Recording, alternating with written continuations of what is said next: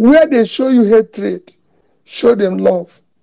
Where they go scandalize your name, please give them good name. Always remain a reference point. Remain exemplary. People have told me all sorts of things. People have said to me, if they've called me name, they've called me president of mourning, president of condolences, president of, and I've written them back. I said, oh, he's always going to where there's burial. He's always going to burials. He doesn't even go to where there's feasting. And I always tell them, it is better to go to the house of mourning than go to house of feasting. It is these are the things that makes you a human being. When you attend burials, you know that this life is so temporal. It's what makes you a human being. You know that all those things you're acquiring, you don't need them. You should not acquire them. Especially when you acquire them wrongly. Those things will not last. It will not save you. So better use those things to help humanity. When you're giving public money to manage it transparently. It is for benefit of public and everything. Stay with people who are in difficulty. Don't push people down. Don't look down on anybody unless you're going to pull the person up. Let us pull each other up. Let us stay with each other.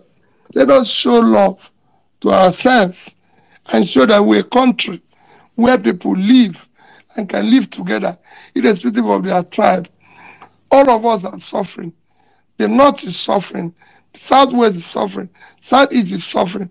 Nobody today, like I said before, buys bread cheaper. We're all in it together. And if we work hard, the bread will come cheaper for everybody. The roads will be good for everyone. Lagos Ibadan road will be good. Enugu Onitsha road will be good. Abuja Kaduna road will be good.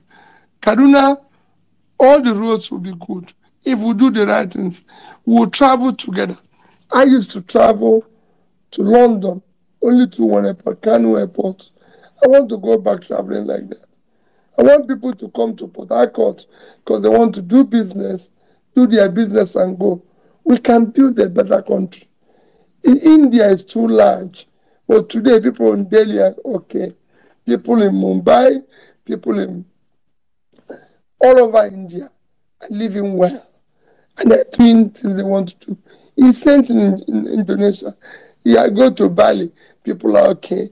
People are okay in Jakarta. People are okay in other areas of the country. That's what it should be. Ours should not be a case of, oh, I'm from here. Thereby, the other people should jump into the river. They shouldn't jump into the river. There's no color.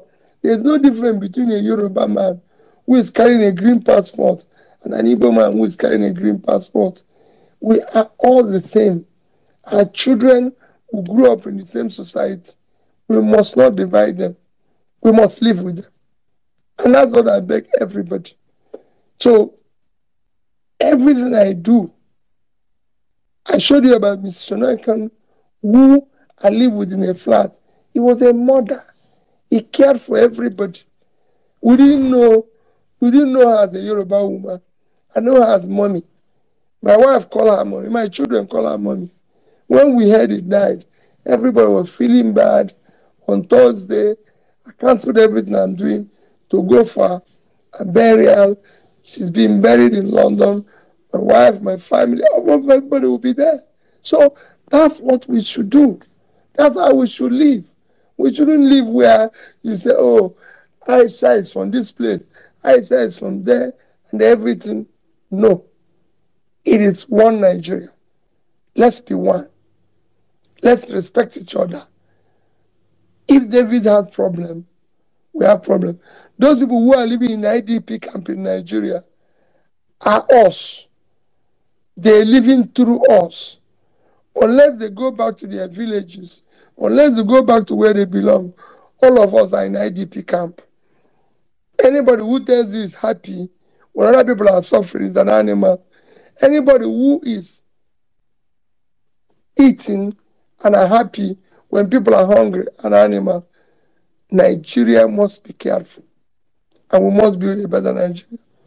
God bless all of you. Bless Nigeria. Bless all those who work in it. All those who are trying to make it this thing. Please do not give up. Remain resolute, resilient. We will win eventually. God bless you. Thank you very much, sir. Thank you very much. Wow. After listening to this man yesterday, there was a relief. I felt this relief yesterday. As in, it's like something just relieved me from my stress, from everything I've been thinking about.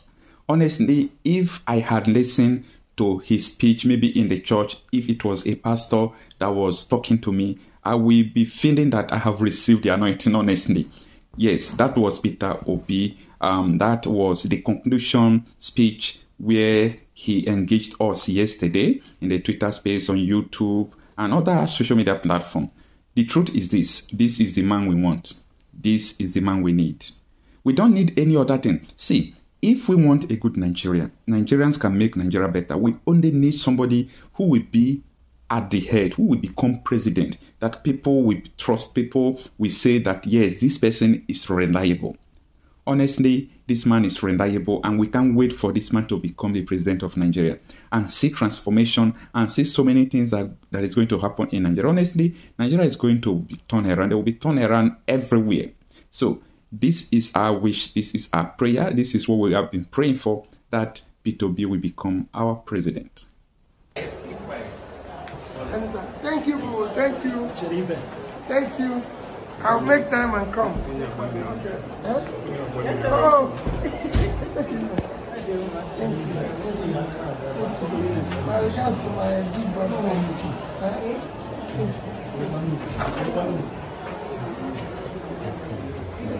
Our manager name is Peter Obi. Sorry, excuse me. Excuse me. I didn't hear him.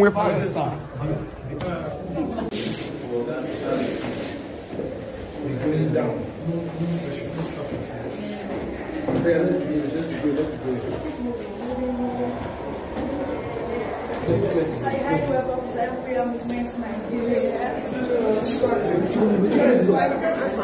I'll come to you. You're welcome.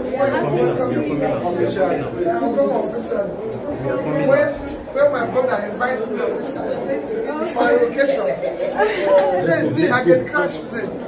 Be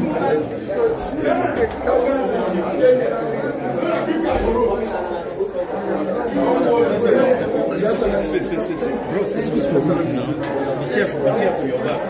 Watch. Give way.